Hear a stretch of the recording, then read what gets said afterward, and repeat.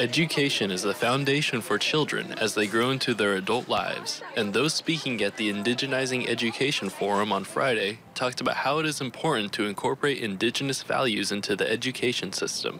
Our education systems really need to take into account how we understand the world and the knowledge that we have that's oftentimes thousands of years deep. UAF Vice Chancellor Charlene Stern says that one of the steps forward is the Trothieta Indigenous Studies Center that is currently in its fundraising stage with plans to start construction in 2025.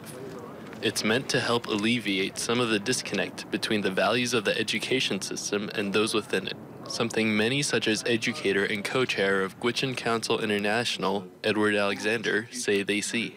It's not bringing in elders like it should. It's not including native languages like it should. We can have a system where schools are tribally compacted and become integrated to those communities. He says incorporating Indigenous values with education will better prepare students for their lives in the community, which will also benefit. They should be connected to their culture. They should have hope. They should have a great feeling of well-being as they become educated, as they're learning more and more about their own culture, histories, ways of being, and have self-determination, right?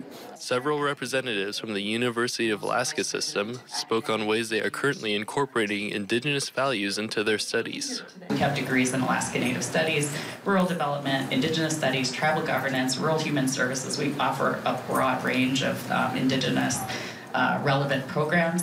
And developments to their campuses, such as a Trothieta Indigenous Studies Center, which will provide a hub for Indigenous-focused students and Indigenous studies overall. It's not about the facility for us, it's about what is the facility going to help us do to maximize our impact, and that is working with students. That's revitalizing our languages. That's renormalizing our cultures within an academic setting. Granting opportunities for those within the state to be better prepared for what it has to offer. Joe Canine, Alaska's News Source.